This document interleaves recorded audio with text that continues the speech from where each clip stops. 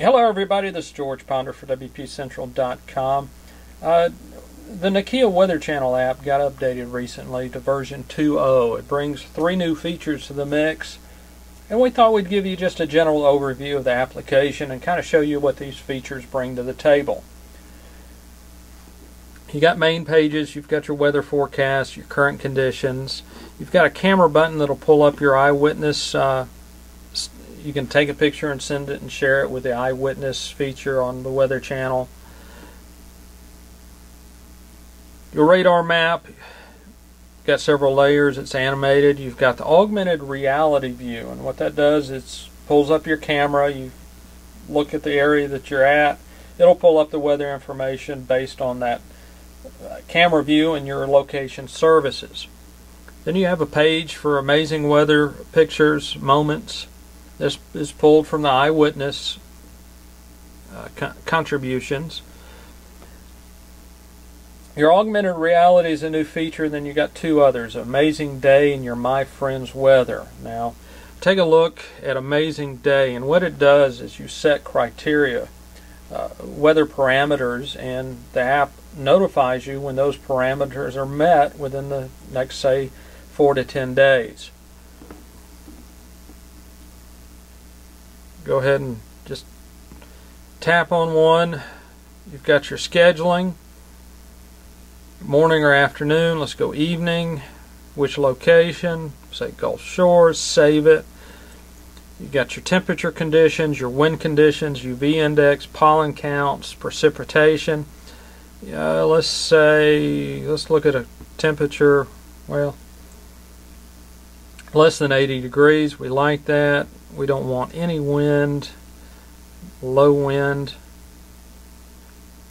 And what it does is when the forecast hits that, it'll list all the days that meet those parameters. Now, My Friends Weather, it's an interesting twist, or interesting feature I should say. It allows you to, it taps into your contacts both on your People's Hub and Facebook account, and it'll display the weather for your friends. If there are any weather alerts, it'll show up. Yesterday, Dan had a flash flood warning in his area, so this was highlighted in red. And plus, there was a graphical alert here on this page. You can add up to 5 for quick tiles, or you can just hit more and it'll show you the index of everyone that you've imported. I've just imported a few. But you can always add. And don't worry if you don't have a location on your contact, you can always add that. Let's just pick one. You can add the location. And she is in Tuscaloosa. So I've now added that location to that contact, and it'll be imported to My Friends Weather.